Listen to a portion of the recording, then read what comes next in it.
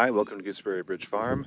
I'm out here by the greenhouse where we've got our round dish for Starlink mounted.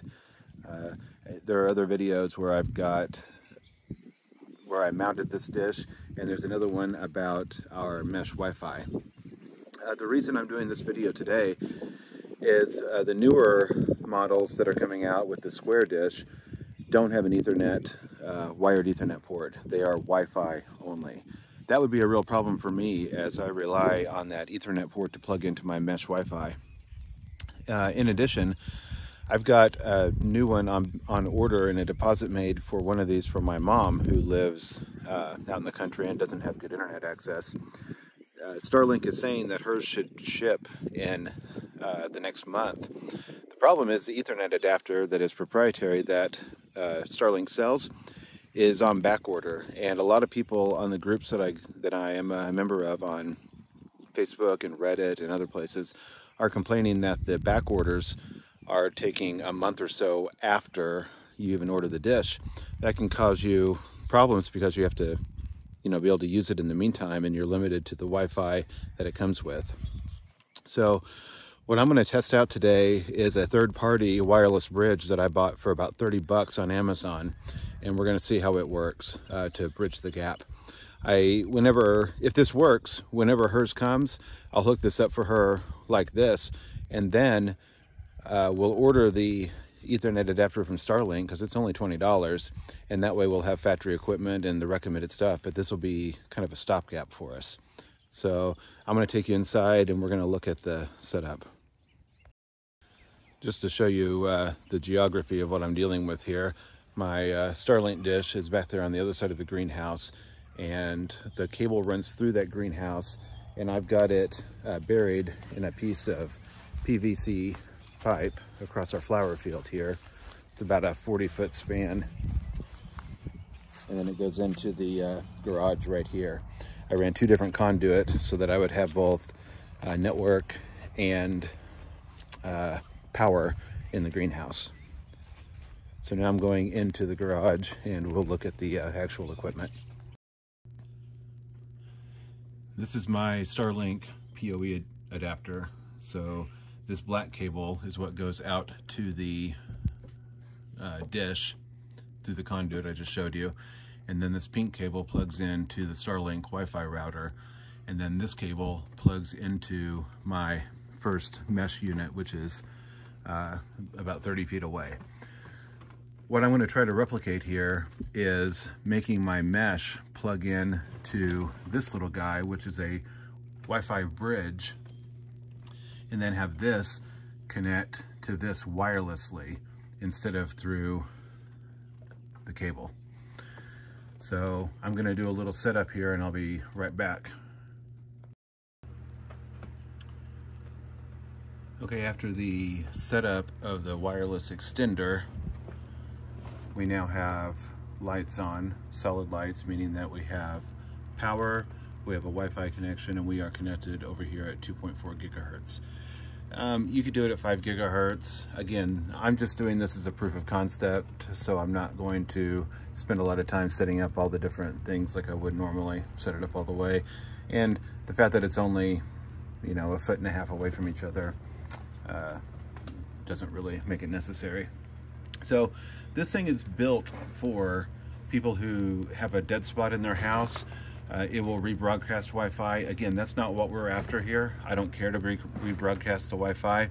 All I really care about is this Cat 5 or Cat 6 RJ45 port on the side of the unit.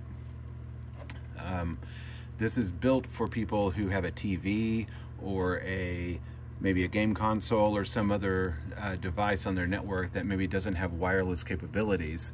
This thing will take the wireless network and then extend it out via cable. So what I'm going to do right now is unplug my mesh Wi-Fi from Starlink and plug it in right here.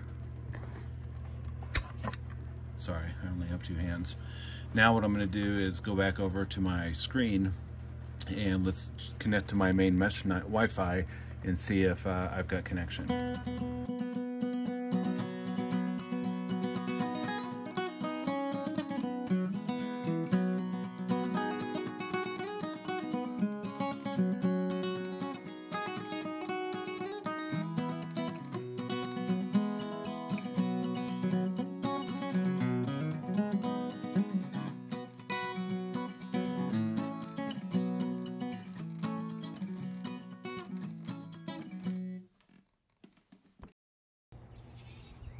Okay, it seemed to work okay. We got about 60 meg down on a couple of different tests.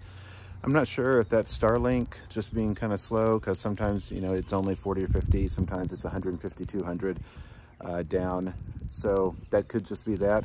Just for fun, I am going to go ahead and switch over and use 5 gigahertz as the connection between the extender and Starlink instead of 2.4 gigahertz, and we'll see if that makes a difference. Okay, this seems to have worked.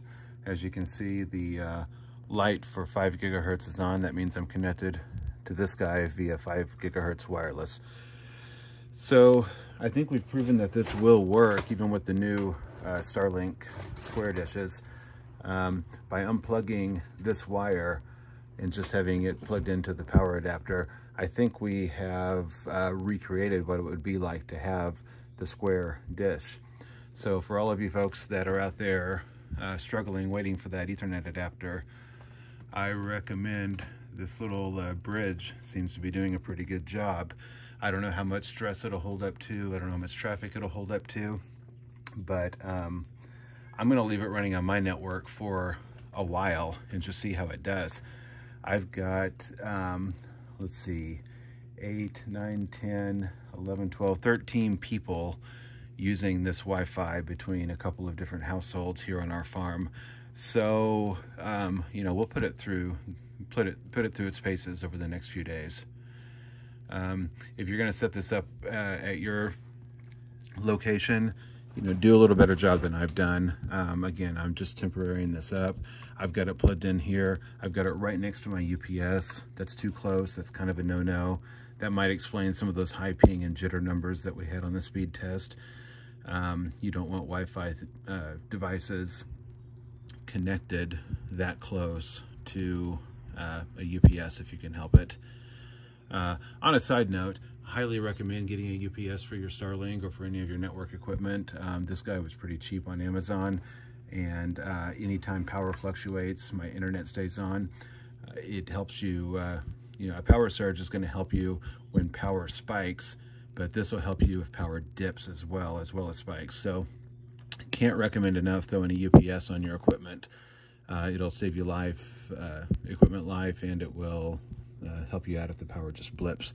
All your equipment won't have to reboot. Okay, that's it. You'll find links to all this stuff down in the show notes. And if you try this out on a version 2, drop me a line and let me know how it worked. Thanks. Bye-bye.